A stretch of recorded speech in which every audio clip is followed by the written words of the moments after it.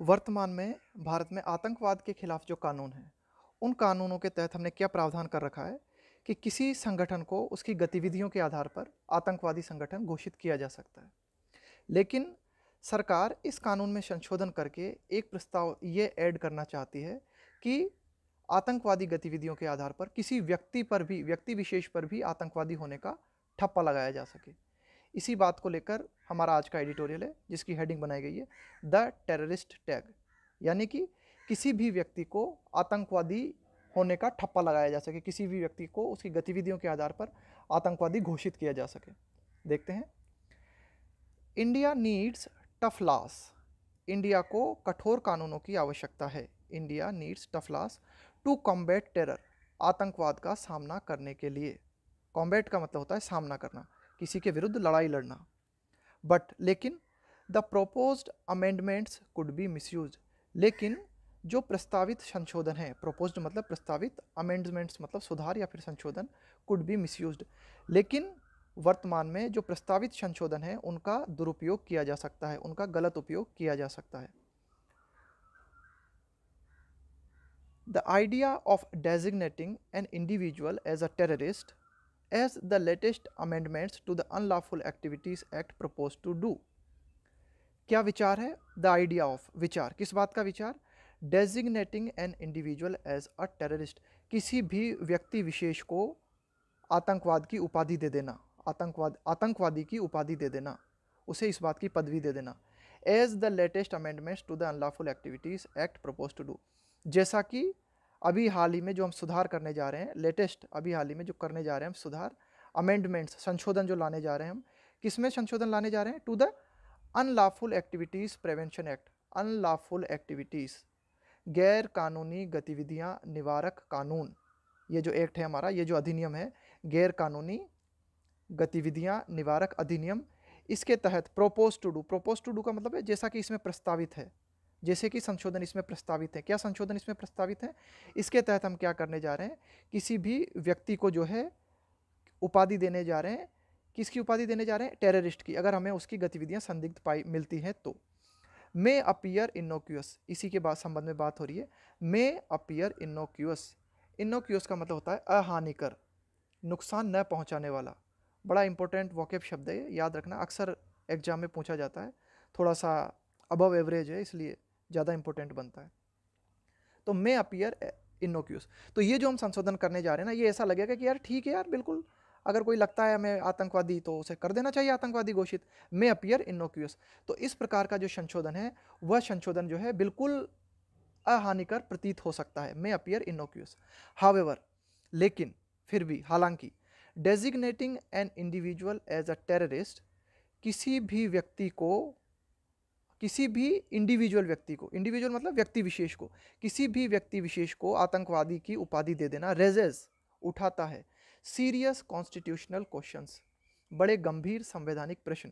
इस प्रकार का जो हमारा काम है, किसी भी व्यक्ति को आतंकवादी की उपाधि दे देना बड़े ही संवैधानिक प्रश्न उठाता है। And has the potential for misuse, और इस प्रकार का ये जो संशोधन है, इस प्रकार का ये जो कानून हमारा बनेगा, इसके दुरुपयोग किए जाने की अत्यधिक संभावना है। एंड हैज़ पोटेंशियल, पोटेंशियल मतलब होता है संभावित, संभाव्य, फॉर मिसयूज, दुरुपयोग किए जाने की काफ़ी हद तक संभावना है। The practice of designating individuals under anti terrorism law prevalent in several countries. इस प्रकार की ये जो प्रैक्टिस है, इस प्रकार की जो प्रक्रिया है, जो प्रथा है, वो जो है काफ़ी सारे देशों में प्रचलित में है। किस प्रकार की प्रथा? The practice of designating individual under anti terrorism law, anti terrorism law, आतंकवाद के खिलाफ जो हमारे कानून हैं, उन कानूनों के तहत किसी भी व्यक्ति को, किसी व्यक्ति विशेष को आतंकवादी घोषित कर देना, इस प्रकार की जो प्रक्रिया है काफ़ी सारी कंट्रीज़ में जो है प्रीवेलेंट है। प्रीवेलेंट मतलब प्रचलन में होना, यानी कि काफ़ी सारे देश जो है इस प्रक्रिया का पालन कर रहे हैं। Comma, is seen as being necessary, तो इस प्रकार की जो प्रक्रिया है इसे बहुत जरूरी के रूप में देखा जा रहा है। Is seen as being necessary because band groups tend to change their names and continue to operate. अब भाई प्रश्न उठ सकता है कि आप ऐसा क्यों करने जा रहे हो? वो हम ऐसा इसलिए करने जा रहे हैं, इस प्रकार की आवश्यकता इसलिए देखी जा रही है, इज सीन देखी जा रही है, एज बीइंग नेसेसरी अत्यंत जरूरी है। क्यों? बिकॉज बैंड ग्रुप्स कि वे जो ग्रुप्स हैं, आतंकवादी ग्रुप्स हैं जिन्हें हमें बैन कर रखा है, जिन पे हमने प्रतिबंध लगा रखा है, टेंड टू का मतलब होता है प्रवृत्ति होना। तो आतंकवादी ग्रुप जो कि प्रतिबंधित हैं, उनकी क्या प्रवृत्ति है, वो क्या करते हैं, to change their names and continue to operate. वे क्या कर लेते हैं कि अपना नाम बदल लेते हैं। भाई जैसे हमने किसी आतंकवादी संगठन को गैर कानूनी घोषित कर रखा है, तो आतंकवादी संगठन क्या करता है, अपने नाम को बदल लेगा और जो है अपनी गतिविधियां जारी रखेगा। तो ये जो समस्या हमारे सामने आ रही है, इस समस्या से निजात पाने के लिए हम चाह रहे हैं कि व्यक्ति विशेष को ही आतंकवाद के लिए दोषी ठहराया जा सके, to change their names and continue to operate. तो इस प्रकार की ये समस्या देखने को आ रही है कि कई आतंकवादी संगठन जो हैं उनमें इस प्रकार की प्रवृत्ति है कि वे अपने नाम को बदल लेते हैं और अपनी क्रियाओं को जारी रखते हैं। हाउएवर, फिर भी there is no set procedure for designating an individual a terrorist. कोई भी हमारे पास एक स्थापित प्रक्रिया नहीं है। No set procedure, set procedure का मतलब होता है कोई भी स्थापित प्रक्रिया। फिर भी कोई स्थापित प्रक्रिया नहीं है किसके लिए, फॉर डेजिग्नेटिंग, जिसके तहत हम उपाधि दे सकें एन इंडिविजुअल अ टेररिस्ट, किसी व्यक्ति विशेष को हम आतंकवादी की उपाधि दे सकें। इस प्रकार की हमारे पास कोई स्थापित प्रक्रिया नहीं है। पार्लियामेंट मस्ट कंसीडर, पार्लियामेंट को इस बात पर बहुत अच्छी तरीके से जरूर विचार करना चाहिए। कंसीडर मतलब विचार करना, संज्ञान में लेना। वेदर, की an individual can be called a terrorist, कि क्या किसी व्यक्ति विशेष को आतंकवादी कहा जा सकता है, prior to conviction in a court of law, जब तक कि वह व्यक्ति कोर्ट के द्वारा अपराधी घोषित नहीं कर दिया गया है। प्रायर टू मतलब होता है पहले, अक्सर प्रायर के पहले प्रायर के बाद टू प्रीपोजिशन का प्रयोग होता है। कन्विक्टेड, कन्विक्शन का मतलब होता है किसी को दोषी ठहराना, इन ए कोर्ट ऑफ लॉ। तो एडिटोरियल हमें बताता है कि संसद को, पार्लियामेंट को इस बात पे जो है बहुत गहराई से विचार करना चाहिए कि क्या हम किसी व्यक्ति को आतंकवादी घोषित कर सकते हैं इससे पहले कि कोर्ट उसे दोषी ठहराए। The absence of a judicial determination में render the provision vulnerable to invalidation. The absence of, किस बात की एब्सेंस होना, एब्सेंस मतलब किसी बात की अनुपस्थिति होना। The absence of judicial determination, judicial determination मतलब न्याय के द्वारा किसी चीज़ को निश्चित करना, उसे कहते हैं जुडिशियल डिटर्मिनेशन। रेंडर का मतलब होता है उपलब्ध कराना या किसी को देना, उसे बोलते हैं रेंडर। प्रोविजन मतलब प्रावधान, और वल्नरेबल का मतलब होता है जो सहज में घायल हो सके, जो इतना संवेदनशील हो जिसे आसानी से जीता जा सके, जो आसानी से चपेट में आ जाए, उसे बोलते हैं वल्नरेबल। तो अब इस लाइन का देखो क्या मतलब हुआ, the absence of a judicial determination में render the provision vulnerable to invalidation, कि अगर इस प्रावधान को यदि हम क्या करेंगे, इस प्रावधान को यदि न्यायिक रूप से सुनिश्चित नहीं किया जाता है तो इसके क्या कारण हो सकते हैं, इसके माध्यम से रेंडर, RENDER, रेंडर का मतलब उपलब्ध कराना भी होता है और रेंडर का मतलब कारण भी होता है कि ये इस बात का कारण बन सकता है, ये ऐसी चीज़ उपलब्ध करा सकता है।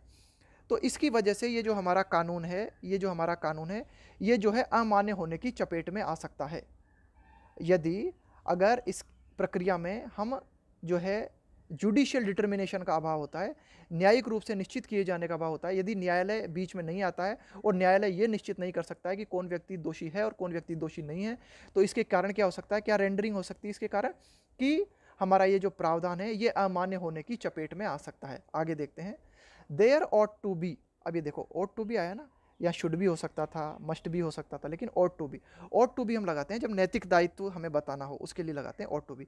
तीनों का मतलब एक ही होता है, चाहिए, शुड, मस्ट और ought to. There ought to be a distinction, distinction का मतलब होता है भेद।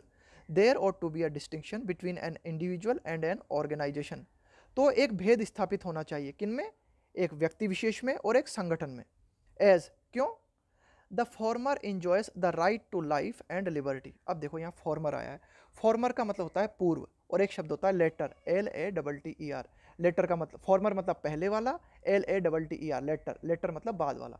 जब हम कोई वाक्य बोलते हैं और उसमें दो व्यक्तियों के बारे में बात करते हैं, फिर हम वाक्य को जारी रखते हैं और पहले वाले व्यक्ति के बारे में जब हम सूचना देते हैं तो बोलते हैं फॉर्मर, और बाद वाला व्यक्ति जो हमारे सेंटेंस में आया उसके लिए बोलते हैं लेटर।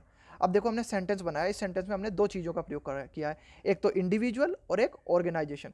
तो फॉर्मर आया है इंडिविजुअल के लिए, तो ये लाइन आगे हमें बताती है, as the former enjoys the right to life and liberty. तो हमें इंडिविजुअल में और ऑर्गेनाइजेशन में भेद किया जाना चाहिए। क्यों? क्योंकि जो इंडिविजुअल होता है वो यानी कि जो व्यक्ति होता है उस व्यक्ति को स्वतंत्रता और जीवन जीने का अधिकार है। As the former enjoys, enjoy मतलब आनंद लेता है, इस बात को मतलब उसको स्वतंत्रता है इस बात की कि उसको राइट टू लाइफ दिया गया है और राइट टू लिबर्टी दी गई है। फॉर्मर इंडिविजुअल के लिए आया, ध्यान रखना है इस बात को। तो अब हम आगे देखते हैं। तो ये एडिटोरियल हमें बताता है कि यार इनमें जो है ना भेद किया जाना जरूरी है। हम ऑर्गेनाइजेशन को और इंडिविजुअल को मतलब एक ही ना मान ले। क्यों? क्योंकि ऑर्गेनाइजेशन को इस बात की स्वतंत्रता नहीं होती है कि उसे जीवन जीने का अधिकार हो या स्वतंत्रता मिली हो, लेकिन एक इंडिविजुअल व्यक्ति को ऐसा अधिकार और ऐसी स्वतंत्रता होती है। The likely adverse consequences, likely का मतलब होता है ऐसा होने की संभावना है, तब हम प्रयोग करते हैं लाइकली का। The likely adverse consequences of a terrorist tag may be verse for individuals then for organisations. तो इस प्रकार के जो टैग आने की संभावना है, the likely adverse consequences of a terrorist tag. Adverse consequences, consequences का मतलब होता है परिणाम, एडवर्स का मतलब होता है प्रतिकूल। तो ये जो टेररिस्ट टैग हम जो लगा देंगे ना, इसके प्रतिकूल परिणाम आने की संभावना है। The likely adverse consequences of a terrorist tag may be verse, और इस प्रकार के ये जो प्रतिकूल परिणाम आएंगे ना, ये बड़े बदतर हो सकते हैं। Verse, WORSE। ये देखो, जब कोई बुरी सिचुएशन होती है, उस बुरी सिचुएशन को हम कहते हैं ना कि अरे वो तो सिचुएशन बुरी से भी बुरी है, तब हम प्रयोग करते हैं वर्स शब्द का, WORSE। Verse for individual then for organisation. तो किसी संगठन की तुलना में किसी व्यक्ति को अगर हम टेररिस्ट टैग लगा देते हैं, उस पर जो है आतंकवादी का ठप्पा लगा सकते हैं, तो इसके जो प्रतिकूल परिणाम होंगे वो जो है बड़े बदतर हो सकते हैं। फर्दर हम किस चीज़ के लिए लगाते हैं? फर्दर हम लगाते हैं जब हम अतिरिक्त इन्फॉर्मेशन और देना चाहते हैं, तब हम फर्दर का प्रयोग करते हैं। तो इतना तो हमने सूचना दी सही। फर्दर, इसके आगे और क्या कहना चाहता है editor? Further individuals may be subjected to arrest and detention. अगर ये कानून लागू हो जाता है तो इसके तहत क्या किया जा सकता है कि किसी भी व्यक्ति विशेष को अधीन किया जा सकता है। सब्जेक्ट टू का मतलब होता है अधीन करना। Subject to arrest and detention, किसी भी व्यक्ति विशेष इस बात के अधीन होगा, किस बात के अधीन होगा कि उसे अरेस्ट किया जा सके या फिर उसे पूछताछ के लिए रोका जा सके। डिटेंशन का मतलब होता है पूछताछ के लिए रोकना। इवन आफ्टर, किसके बाद? Obtaining bell from the courts, कोई व्यक्ति है उसको जो है कोर्ट से जो है बेल भी मिल गई है, जमानत भी मिल गई है, इसके बावजूद भी अगर किसी व्यक्ति ने जमानत याचिका प्राप्त कर ली है कोर्ट से, इसके बावजूद भी उसे रोका जा सकता है, उसे पूछताछ की जा सकती है। दे may have their travel and movements restricted, और अगर व्यक्ति इस प्रकार के केस में फंसा हुआ है, इस प्रकार के कानून में फंस जाता है, तो उनकी जो है यात्रा है, उनकी जो ट्रेवलिंग गतिविधि है, उनके जो मूवमेंट्स हैं, उनको जो है रेस्ट्रिक्ट किया जा सकता है, उनको जो है सीमित किया जा सकता है। बिसाइड्स कैरिंग द टेंट, तो इस प्रकार के व्यक्ति को इस प्रकार का धब्बा तो अपने साथ ले जाना ही पड़ेगा, ये धब्बा तो उस पर लगा ही रहेगा। कैरिंग मतलब ले जाना, यानी कि वह व्यक्ति इस प्रकार के धब्बे को तो लेके चलेगा ही चलेगा। अब देखो ये बिसाइड्स आया है यहाँ पे शब्द, BESIDES। बिसाइड्स का मतलब होता है के अलावा, और एक शब्द होता है बिसाइड, BESIDE। बिसाइड उसका मतलब होता है के बगल में, जैसे मैं आपके बगल में बैठा हुआ ना, तब हम लगाएंगे बिसाइड, BESIDE। और बिसाइड्स मतलब के अलावा। तो इस प्रकार के व्यक्ति को, कोई भी इंडिविजुअल्स व्यक्ति है, उस व्यक्ति को जो है एक तो ये धब्बा ले जाना पड़ेगा, हमेशा आतंकवादी का धब्बा उसके ऊपर लगा रहेगा। इसके अलावा उसकी ट्रेवल करने की और मूवमेंट करने की जो गतिविधियां हैं उन पर रोक लग जाएगी। और कब लग जाएगी? अगर उसे कोर्ट से जमानत मिल जाती है तब भी। This makes it vital that individuals have a faster means of रेड्रेस then groups. इस प्रकार यह अत्यधिक महत्वपूर्ण हो जाता है। This makes it vital, vital का मतलब होता है अत्यधिक महत्वपूर्ण। दैट इंडिविजुअल्स हैव, कि व्यक्ति विशेष के पास होने चाहिए, individuals have a faster means of रेड्रेस then groups, कि ग्रुप जो है, कोई संगठन जो है, उसको उस पर अगर मान लो आतंकवादी का हमने धब्बा लगा दिया, कोई टैग लगा दिया, हमने उसे आतंकवादी का संगठन घोषित कर दिया, तो अब उसे क्या करना पड़ता है कि अगर उसे चाहिए कि उसे आतंकवादी के, उस संगठन को आतंकवादी के टैग से मुक्त किया जाए, तो उसे जो है केंद्र सरकार के पास जो है अपनी याचिका लगानी पड़ती है। फिर केंद्र सरकार विचार करती है और तब जाके कोई समाधान निकलता है। तो ऐसा जो है अगर व्यक्ति के केस में भी होगा तब तो बहुत देर हो जाएगी। तो इसीलिए कहा गया है कि फास्टर मीन्स ऑफ रेड्रेस, रेड्रेस का मतलब होता है समाधान करना, किसी समस्या का निराकरण करना। मीन्स मतलब होता है साधन। तो जिस प्रकार के नियम हमने किसी संगठन के लिए बना रखे हैं, उसी प्रकार के नियम जो है इंडिविजुअल के लिए भी नहीं होने चाहिए। इंडिविजुअल्स के पास क्या है? कुछ फास्टर जो है नियम होने चाहिए, कुछ फास्टर उपाय होने चाहिए जिनके तहत उसके ऊपर अगर किसी प्रकार की समस्याएं हैं, उसके ऊपर किसी प्रकार के आरोप है, तो उनका निराकरण जल्द से जल्द किया जा सके। अनफॉर्चुनेटली, दुर्भाग्य से, there is no change in the process of getting an entity removed from the list. दुर्भाग्य से there is no change in the process of getting an entity removed from the list, कि दुर्भाग्य से अगर कोई भी संगठन अगर एक बार अगर वो हो जाता है ना, यानी कि एक बार जगह जैसे कि कोई आतंकवादी संगठन घोषित हो गया, ठीक है, अब इसकी जगह यदि कोई व्यक्ति विशेष जो है अगर उसको हमने आतंकवादी घोषित कर दिया, तो दुर्भाग्य से इस प्रकार का हमने कोई भी प्रावधान नहीं किया है, कोई भी प्रोसेस हमने नहीं किया है कि भाई उसे अब लिस्ट से जो है रिमूव कैसे करें। अनफॉर्चुनेटली, दुर्भाग्य से, there is no change in the process of getting an entity removed from the list. यदि कोई भी व्यक्ति, कोई भी, एंटाइटी का मतलब है कोई भी स्वतंत्र इकाई, कोई भी स्वतंत्र इकाई या कोई भी व्यक्ति विशेष अगर चाहता है, गेट प्राप्त करना चाहता है कि साहब मुझे इस लिस्ट से रिमूव कर दो, तो इस तरह का हमने किसी तरह का कोई भी प्रावधान नहीं है, नो चेंज, किसी प्रकार का कोई परिवर्तन नहीं है। Just as any organisation getting the tag, individuals two will have to apply to the centre to get their names removed. जिस प्रकार से किसी भी संगठन जिसको कि आतंकवादी का टैग मिल गया है, उसको जो है सरकार से, केंद्र सरकार से जाके दरखास्त करनी पड़ती है कि मेरा नाम हटाया जाए, वही प्रक्रिया व्यक्ति विशेष को भी अपनानी होगी। कब? जब व्यक्ति विशेष को आतंकवादी घोषित कर दिया जाता है तब। A wrongful designation will cause irreparable damage to a person's reputation, career and livelihood. Irreparable मतलब होता है अपूरणीय, जिसे सुधारा ना जा सके। कि यदि गलती से हमने किसी ऐसे व्यक्ति को उपाधि दे दी ना आतंकवादी की, जो कि आतंकवादी नहीं है, तो इसके कारण क्या होंगे, इसके फलस्वरूप क्या होगा, इसके फलस्वरूप अपूरणीय नुकसान होंगे, ऐसे नुकसान होंगे जिन्हें सुधारा नहीं जा सकता। किस चीज़ को होंगे नुकसान? उस व्यक्ति की प्रतिष्ठा को, रेपुटेशन मतलब इज्जत, प्रतिष्ठा, उसके कैरियर को और उसकी आजीविका को। Union minister Amit Shah warning, हमारे जो यूनियन मिनिस्टर हैं अमित शाह, उन्होंने क्या कहा है, चेतावनी दी है, उनकी चेतावनी है that his government would not spare terrorists और देयर सिंपैथाइजर। क्या चेतावनी दी है उन्होंने? कि उनकी जो सरकार है वह आतंकवादियों को और आतंकवादियों से सिंपैथी रखने वाले को, आतंकवादियों से जो है सद्भावना रखने वाले को किसी भी हाल में बख्शेगी नहीं। स्पेयर, SPARE, स्पेयर का मतलब होता है बख्श देना, रहम करके छोड़ देना। तो उन्होंने क्या चेतावनी दी अमित शाह ने? उनकी ये जो चेतावनी है, क्या चेतावनी है? कि उनकी गवर्नमेंट किसी भी आतंकवादी और आतंकवादी से सहानुभूति रखने वाले को नहीं बख्शेगी। एंड हिज रेफरेंस, और उन्होंने जो रेफरेंस दिया है, जो संदर्भ दिया है, किसको दिया है संदर्भ? अर्बन माओइस्ट, अर्बन, ये जो माओइस्ट, माओवादी देखने को मिलते हैं ना शहरी, और उनकी तरफ जो है उनका इशारा है। अर्बन मतलब होता है शहरी, तो शहरी माओवादियों की ओर उनका इशारा है, coma, are पोर्टेंटस about the possibility of misuse, are पोर्टेंटस। तो उनकी ये जो चेतावनी है, ये इस चेतावनी के लिए आया है आर, उनकी ये जो चेतावनी है ना, are पोर्टेंटस about the possibility of misuse. पोर्टेंटस, देखो पोर्टेंटस का मतलब क्या होता है? पोर्टेंटस का मतलब होता है कोई घटना या फिर कोई भी वक्तव्य, कोई भी स्टेटमेंट जो कि अमंगल की सूचना दे।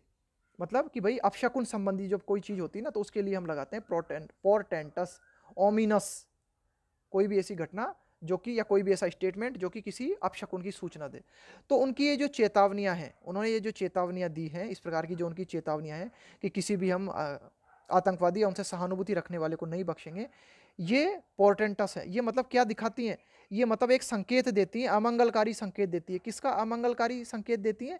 कि पॉसिबिलिटी ऑफ मिसयूज, ये जो हमारा विधेयक जो हम बनाने जा रहे हैं, ये जो हम संशोधन हम करने जा रहे हैं, इसके मिसयूज होने की संभावना है।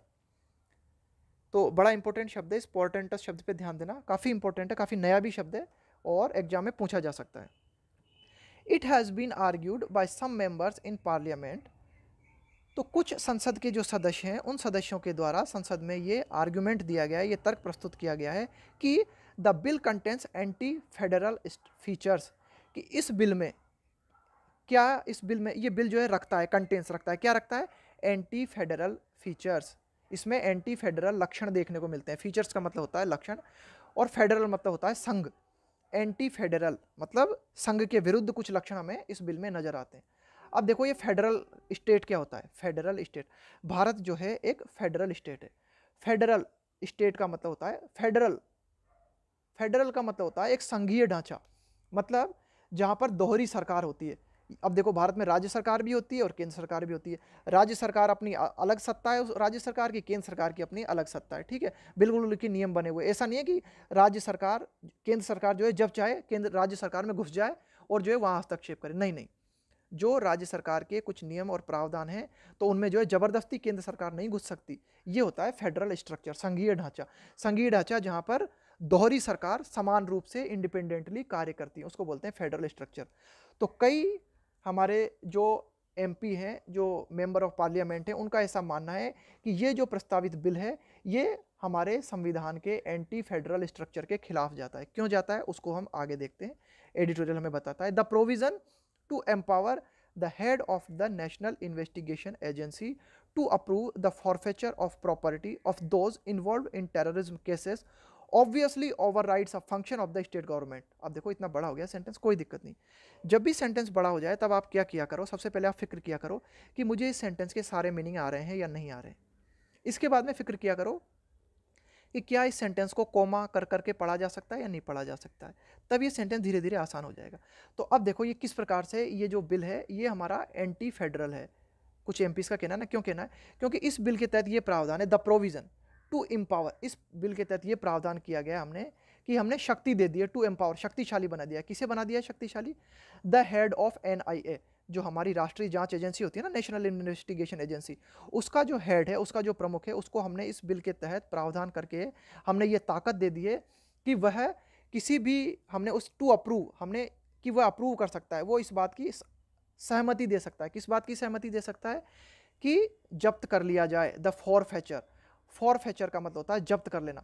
फॉरफेचर ऑफ प्रॉपर्टी, उस व्यक्ति की प्रॉपर्टी को जब्त कर लेना जो कि आतंकवादी गतिविधि में शामिल पाए जाते हैं, भले ही वह व्यक्ति चाहे राज्य सरकार के अंतर्गत आता हो। यानी कि कोई भी व्यक्ति किसी भी राज्य में हो, अगर उस पर यह टैग लगा हुआ है कि वह जो है आतंकवादी घोषित कर दिया गया है, तो राष्ट्रीय जांच एजेंसी के जो मुखिया हैं उनको इस बात का जो है एम्पावरमेंट किया गया है, उनको इस बात का अधिकार है कि वह इस बात की अनुमति दे सकते हैं कि इस व्यक्ति की संपत्ति को जब्त कर लिया जाए। लेकिन ऐसा करना राज्य सरकार की जो सीमाएं हैं, राज्य सरकार के जो कानून हैं, उसमें उल्लंघन है, उसमें हस्तक्षेप है। क्यों? क्योंकि किसी भी व्यक्ति की प्रॉपर्टी को जब्त कर लेना यह अधिकार सिर्फ किसके पास है? राज्य सरकार के पास है। तो पहला पॉइंट तो ये बनता है। आगे देखते हैं। Approve the फॉरफेचर of property of those involve in terrorism cases obviously, स्पष्ट रूप से ओवरराइड्स। ओवरराइड्स का मतलब होता है उल्लंघन करना, अवहेलना करना। भाई उल्लंघन करना, अधिक महत्वपूर्ण हो जाना। तो इस प्रकार से क्या है, केंद्र सरकार जो है अधिक महत्वपूर्ण हो जाती है राज्य सरकार के ऊपर। राज्य सरकार के जो नियम है ना उनके ऊपर ओवरराइड कर जाती है। ओवरराइड मतलब चढ़ जाना, राइड का मतलब होता है सवारी करते हुए, आपके ऊपर कोई चढ़ जाए, ठीक है, तो उसको बोलते हैं ओवरराइड्स। तो overrides a function of the state government, कि भाई ये तो स्टेट गवर्नमेंट का फंक्शन है। किसी व्यक्ति की अगर संपत्ति जब्त करना है तो इसके आदेश स्टेट गवर्नमेंट जारी करती है। लेकिन अगर ये काम आप जो है केंद्र सरकार के पास चला जाएगा तो इससे हमारे फेडरल स्ट्रक्चर को नुकसान पहुंचेगा। ये तर्क भी कुछ एमपीज के द्वारा दिया गया है। एट प्रेजेंट, वर्तमान में, the approval has to be given by the state police head. वर्तमान में इस प्रकार का अप्रूवल कि भाई किस व्यक्ति की संपत्ति को जब्त करना है और किस व्यक्ति की संपत्ति को जब्त नहीं करना है, इस प्रकार की अगर हमें अप्रूवल चाहिए हो, परमिशन चाहिए हो, तो ये अप्रूवल कौन देता है? राज्य का पुलिस जो हेड है, राज्य के जो पुलिस डिपार्टमेंट का जो मुख्य व्यक्ति है ना, वो देता है इसकी अनुमति।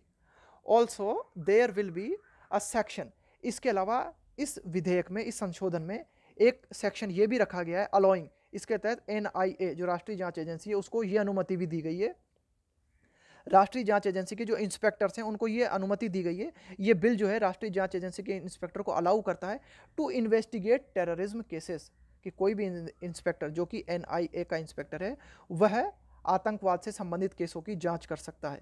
किसके खिलाफ? As against a deputy superintendent of police और an assistant commissioner, as against a deputy superintendent of police और असिस्टेंट कमिश्नर, इनके खिलाफ जाकर, डिप्टी सुपरिटेंडेंट ऑफ पुलिस है या फिर असिस्टेंट कमिश्नर है, इनके खिलाफ जाकर भी वो जांच कर सकता है। तो दूसरा मुद्दा जो है वो ये बनता है। आगे देखते हैं। तो ये भी जो है इसके माध्यम से भी हमारे फेडरल स्ट्रक्चर को नुकसान पहुंचता है। आगे देखते हैं। This significantly enhances the scope for misuse, this significantly enhances the scope for misuse. तो इस प्रकार से अगर हम देखें तो बिल्कुल सिग्निफिकेंट कारण है, काफ़ी महत्वपूर्ण कारण है, जो कि इनहेंस करते हैं, बढ़ावा देते हैं। किसको? स्कोप को। स्कोप का मतलब होता है रेंज, क्षेत्र। फॉर मिसयूज, कि इसके माध्यम से इतने ये जो कारण हमें देखने को नजर आ रहे हैं, इसके माध्यम से ये स्कोप दिखाई दे रहे हैं हमें काफ़ी सारे, जिसके तहत इसका मिसयूज हो सकता है, इस कानून का दुरुपयोग हो सकता है। The 2004 amendments to the unlawful activities prevention act, unlawful activities, गैर कानूनी गतिविधियां निवारक अधिनियम 1967 में 2014 में जो हमने अमेंडमेंट्स किए थे, जो सुधार किए थे, made it a comprehensive anti terror law. इसके बाद में ये क्या हो गया था, हमारा ये जो कानून है ना अनलॉफुल एक्टिविटीज 1967, इसमें 2004 में हमने कुछ संशोधन किए। इन संशोधन के बाद में ये एक कम्प्रीहेंसिव एंटी टेरर लॉ बन गया। कम्प्रीहेंसिव का मतलब क्या होता है? कम्प्रीहेंसिव का मतलब होता है विस्तृत रूप से। जैसे अभी हम ये एडिटोरियल को पढ़ रहे हैं ना, कम्प्रीहेंसिवली रीड कर रहे हैं हम इसे, बिल्कुल विस्तृत रूप से पढ़ रहे हैं। तो इस प्रकार से ये जो 1916 का कानून था, 2004 के संशोधन के बाद में एक कम्प्रीहेंसिव एंटी टेरर लॉ बन गया, जिसके तहत क्या प्रावधान हो गए इसमें, प्रोवाइडेड, इसमें ये प्रोविजन कर दिए गए for punishing acts of terrorism, कि जिसके तहत किसी भी आतंकवाद का अगर कोई भी कृत्य देखने को मिलता है तो उनके लिए जो है दंड दिए जाएं, एज वेल एज, और क्या किया जाए साथ ही साथ, for designating groups as terrorist organisation, इसके साथ ही साथ वे ग्रुप्स जो है, कोई भी संगठन जो है, उनको जो है उपाधि दे दी जाए, किस बात की, टेररिस्ट ऑर्गेनाइजेशन। कोई भी व्यक्ति को अगर हमें देखने को मिलता है कि ये आतंकवादी गतिविधियों में लिप्त है, तो उस संगठन को जो है हमने टेररिस्ट ऑर्गेनाइजेशन का नाम दे दिया गया। ये जो संशोधन किए ना हमने इसमें 1967 में, 2004 में जो संशोधन किए, तो इन संशोधनों के बाद में क्या क्या हो गया इसमें लागू, इसमें ये लागू हो गए कि किसी भी व्यक्ति को दंड दिया जा सके, किसी भी व्यक्ति को पनिश किया जा सके, कि आतंकवाद के लिए पनिशमेंट दिया जा सके। इसके अलावा ग्रुप को जो है नाम दिया जा सके, टेररिस्ट ऑर्गेनाइजेशन नामकरण किया जा सके। Parliament further amended it in 2008, इसके बाद में फिर इस विधेयक में जो, इस कानून में जो है संशोधन किया गया। कब किया गया? 2008 में। पार्लियामेंट फर्दर का मतलब फिर, दोबारा से फिर किया गया, फिर ऐड किया गया। अमेंडेड मतलब संशोधित किया गया 2008 एंड 2013। दोबारा से ये जो हमारा 1967 का ये जो कानून था, इसमें पहले 2004 में किए गए संशोधन, फिर 2008 में और फिर 2013 में किए गए, टू स्ट्रेंथन, ताकि मजबूत बनाया जा सके इस कानून को, to strengthen the legal framework to combat terror, ताकि ये जो हमारा कानूनी तंत्र है इसको मजबूत बनाया जा सके, इसे सशक्त बनाया जा सके आतंकवाद से जूझने के लिए। कॉम्बैट मतलब होता है सामना करना, जूझना। तो 2008 और 2013 में पुनः हमने इस कानून में संशोधन किए गए, ताकि हमारा जो कानूनी तंत्र है इसे आतंकवाद का सामना करने के लिए सशक्त बनाया जा सके। आगे देखते हैं। While none will question the need for stringent laws, हालांकि कोई भी इन कड़े कानूनों की आवश्यकता पर सवाल नहीं उठाएगा। वाइल, अब देखो ये वाइल से जुड़ा हुआ है ना सेंटेंस, इसका मतलब है हमें अब काफ़ी लंबा मिलेगा सेंटेंस। क्यों? क्योंकि जब वाइल से सेंटेंस शुरू हो रहा है ना, इसका मतलब है वाइल एक कनेक्टर का काम करता है, यानी कि दो वाक्य जुड़े हुए मिलेंगे अब हमें इसमें, तो वाक्य जो है लंबा होने की संभावना है। तो देखते हैं, वाक्य लंबा होगा तो बिल्कुल तैयार रहते हैं उसके लिए। While none will question the need for stringent laws, हालांकि कोई भी इस बात पर जो है प्रश्न नहीं उठाएगा कि हाँ भाई जरूरी है, कठोर कानून होने चाहिए। स्ट्रिंजेंट का मतलब होता है कठोर, कि कठोर कानूनों की आवश्यकता है।